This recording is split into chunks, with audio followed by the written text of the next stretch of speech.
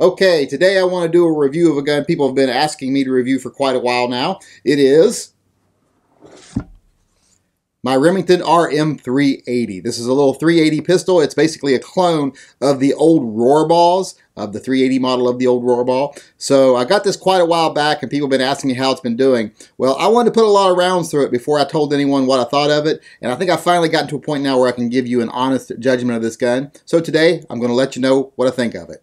Okay, first off, the gun does come with two magazines. They are both 6-round magazines. One is a flush fit magazine, one has a finger extension on it. The finger extension does make the gun much more controllable, but I think most people when they carry it would use the flush fit because the concealability is the main thing you want with this gun.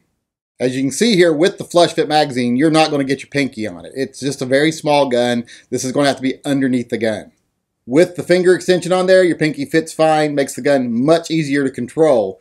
But since it's a 380 gun, it's not all that hard to control, but it is a little hard to get a grip on. But I probably would not carry it with this because, like I say, this just makes the grip too long. If I was carrying it on my waist, it'd be one thing, but I'm going to carry this in my rear pocket. This makes the gun too wide for my rear pocket. You know, I've already done one video where I talked about the features of this gun in depth, so I won't really go into detail about that today, but I will say it is a double action only 380 ACP gun. The sights are fixed and milled into the slide. There's nothing adjustable for the sights. This is basically just a point and shoot gun. Has a little bobbed hammer at the back here that actually activates when you pull the trigger, as you can see here. Now, a couple of things that do make this gun different than the old Rohrballs is that this does have a slide lock back here, and it does have a standard mag release. It doesn't have the one down here on the bottom. There's also some minor shaping differences in the back here, etc. But overall, this is basically a clone, a modern day clone of the Rohrballs. Okay, first and foremost, this gun is a conceal carry gun. This is a gun you carry when you can't conceal anything else. So it's not going to be the greatest gun for accuracy. It's not going to be the greatest gun for shootability. It's not going to be the greatest gun for much of anything except for being able to put it on your person without it being seen. So you have to keep that in mind when you review this gun. So I won't be as harsh on it on some things as I would be, say, a more full-size carry gun, but I will still point out some things that I do not like about this gun. Now, as far as concealability is concerned, it is very concealable. It's very thin. It's not very long. It's not very wide. Buy a nice leather wallet holster for this and you can slide it in your back pocket. It wouldn't be any bigger than most men's wallets.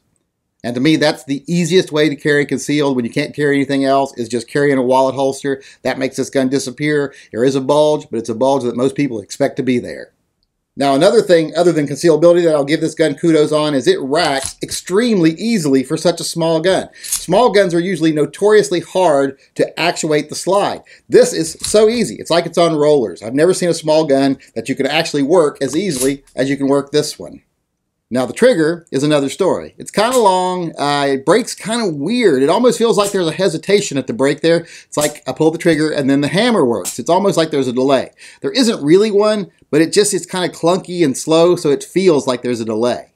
Now, if you're firing quickly, you won't really notice that delay at all, but if you're staging your shots, you notice it a little bit. But that little bit of a delay does make it real easy to stage your shots. Get that hammer back and then just break. So the trigger is acceptable. It isn't anything that's great, but a trigger isn't going to be great on a small gun like this. It's made to be just pulled out and just pull the trigger. So don't expect wonderful things from the trigger on this gun and you won't be disappointed, but expect it to be decent and you will be happy. And for those of you that are actually interested, after being fairly well worn in, the trigger weight is just a little over 7 pounds. Now, like I said, the sights are fixed, so there's nothing really to talk about the sights. They're what they are. You pull this gun, point it, shoot it. You can use the sights if you have to, but they are very hard to acquire, especially in a stressful situation. So as far as I'm concerned, this gun could not even have sights. It'd be just fine. Now, at the range, this gun handles pretty well. Like I say, it's nothing pleasant to shoot, but it handles pretty easily. It's fairly accurate at 15 yards. It's just not a bad gun for what it is. But like I say, it is a deep concealment gun.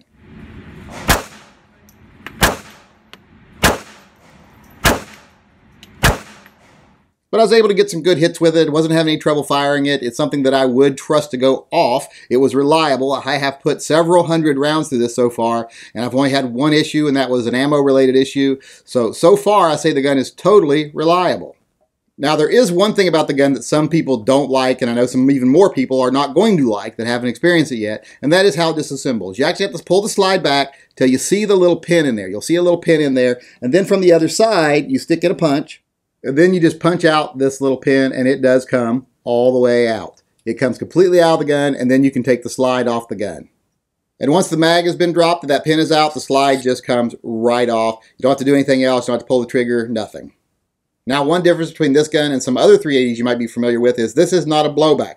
This is actually a lock breech gun, so it's got the standard pieces like any other gun, like a Glock, etc. It's got the firing pin and springs, the tilt barrel, etc. The barrel does have a little flute on the end of it right here, so it has a very distinctive looking barrel. But it comes apart very easily and goes back together just as easily.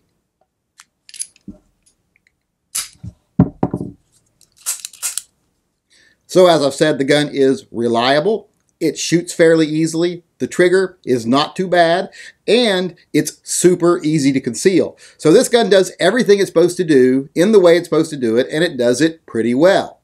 And it's an all-metal construction. You don't have to deal with a plastic gun like an LCP, etc. This actually has an aluminum frame and a stainless steel slide, so I like that better than I do most plastic guns. So overall, I would give this gun like a B+ when you consider overall what it's supposed to be. You can't compare it to guns that are carry guns, that are full-size guns, compact guns, or even subcompact guns, because this is like a sub-compact gun, so you can only compare it to other guns like it, like the LCP, etc. And in that category, this gun does very well. It's one of the better guns in that category. But now the question is, should you buy one? Well, I cannot recommend with any good conscience that anyone buy one of these. Even though this gun seems to be fairly good physically, it's still a Remington. And while I was reviewing this gun, I had a reason to call Remington about a tiny part for this gun. When I called them, I got some guy on the phone that sounded like he was either drunk or that I had just woke him from a nap, who had absolutely no clue about the gun, had absolutely no clue about anything I was talking about, just didn't know the product at all. Then after being transferred around a bunch of times, he finally came back and said, I think I found that part, but we don't have them in our system yet. We're not capable of getting it. We can't actually service these guns yet. Now, keep in mind, these guns have been on the market for quite a while now. So I said, really, you can't service a gun you've had for sale for quite a while. You can't even get a small part for it. You don't have those parts on hand to actually manufacture them. Oh, well, yeah, we got them for manufacturing. We just don't have any way of selling them to anyone yet. And I was like, well, that's not acceptable. Let me talk to your manager. So he transfers me over to a manager who promptly hangs up on me after like 2 seconds of talking, didn't even find out what I wanted. And then I call him back. It goes straight to his voicemail. And that was 2 weeks ago, and he's never called me back. I left him another message since then saying, hey, call me back. I need to talk about this. I want to do a review of this gun, etc. Still nothing. So even though I think this is a pretty decent gun, I can't recommend it to anyone to go buy one because, like I said, no matter how good it is, it's still a Remington. A company that doesn't seem to care if they can actually service the things they put out. And if they don't care about servicing the things they put out, I can't believe they care about the quality or what the customers think of them. So until Remington gets their act together, I cannot say to buy anything that they put on the market.